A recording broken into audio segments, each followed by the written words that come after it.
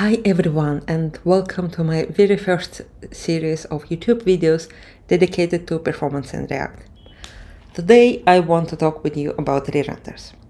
Re-renders is one of the most important topics when it comes to performance, and they are crucial to understand when writing performance-sensitive applications. In this video, I want to take a look at what is re-render and why should we care about them, what can cause a component to re-render, and also look into one of the biggest re-render myths. Okay, so what is re-render and why should we care about them? When talking about React performance, there are two major stages that we need to care about. We have initial render. It happens when a component first mounted and then appears on the screen. And then we have a re-render. It's second and any consecutive render of a component that has already been mounted, and now it just needs to refresh itself. Re-render only happens when React needs to update the app with some new data. Usually this is a result of a user interacting with the page or a result of some external data coming through, either through asynchronous requests or some subscription model.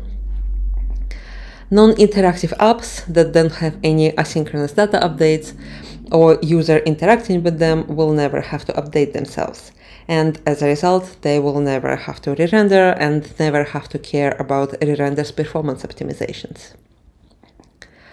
Re-render is a crucial part of React lifecycle and not something that you would want to get rid of.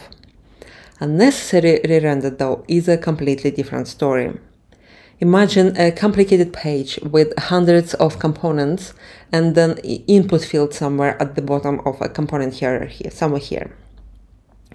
If you type something in that field, you would expect this component to react with what exactly I am typing. You would expect it, therefore, to re-render itself.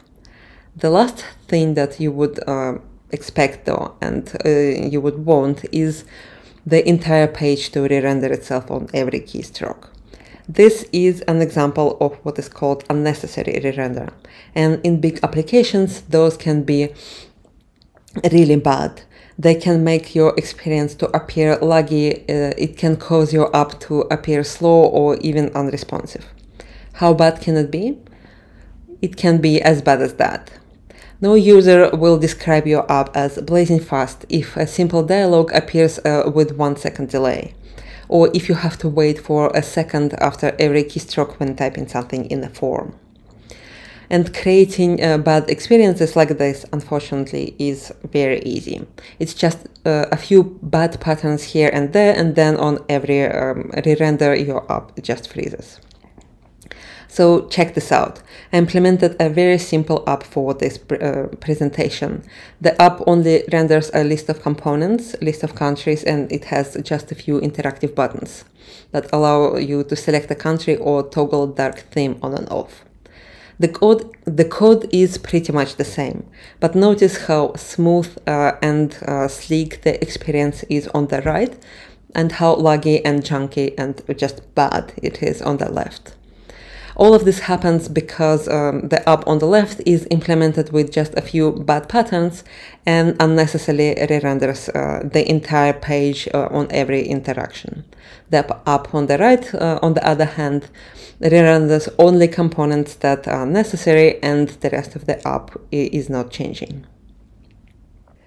But before talking about how to fix unnecessary re-renders like this, let's first understand how exactly they happen.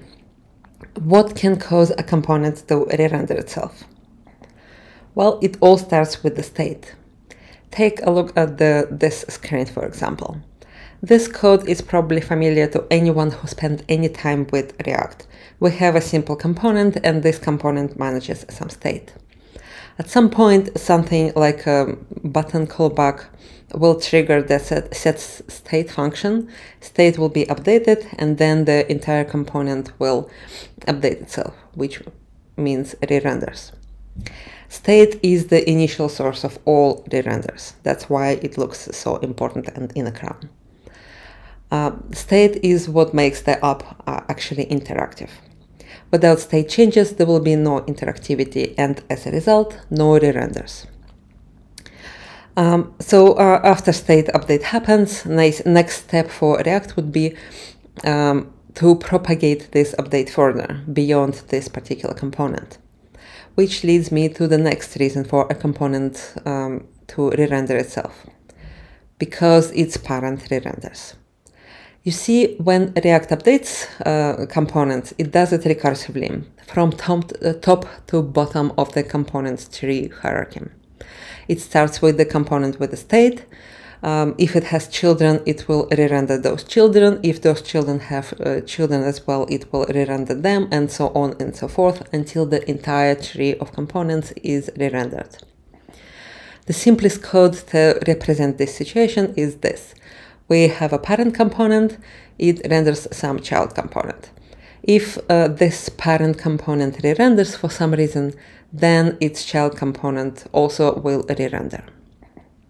If we visualize it with the help of pictures, it will be a tree of components, a component with the state update sitting somewhere at the very top. It re-renders itself, and then this re-render trigger re-renders of all of its children. Each child will re-render its children, and then entire tree just re-renders. State updates and those updates propagating recursively to children are two major reasons for components to re-render. There is also actually a third one that sits a little bit outside of those, on the side: context updates. Context or any other state management library like Redux operate outside of standard React components hierarchy. And they are very convenient when you need to bypass the hierarchy completely and send data from one component to another component deep in the hierarchy tree directly. So it would look something like this. We have a component provider somewhere at the top. It maintains its own data store, and then components far below in this hierarchy can access this data directly from the store. Without context, you would have to pass this data all the way down through every single prop in that tree, causing explosion in number of props for those components and basically a headache in refactoring in 6 months later. From code perspective, it looks something like this. We have a component, it renders context provider, and it has a value to which we pass some data, which is our simple data store. And then some other component that is not actually a child of this provider can use this data that we passed as value via context hook. Now, what will happen if something triggers an update of a component with provider, either through its own state change or maybe because its parent just re-renders? Well, what will happen is the value will change, and then technically, since our non-child component is not a child, it should not re-render itself. But it uses data from this provider. And since the value of the provider changes, then a non-child component and every single component that uses this data will also re-render itself. And then after that, every single of those components will again trigger the recursive re-rendered cycle of all of their children, and so on and so forth, until the entire tree again re-renders itself. And again, if we visualize it, it would look something like this. We have a normal tree of our components, and then we have a context provider sitting somewhere outside. And then one of the smaller components in our hierarchy wants to use data from this context provider. If context data changes, then component that uses it will change, it will re-render itself, then it will re-render its children, and their children, and their children, and so on and so forth. Again, the entire tree will re-render itself. And finally, this recursive behavior leads me to the final piece of the re-render puzzles, the big re-render smith. Have you ever heard this statement?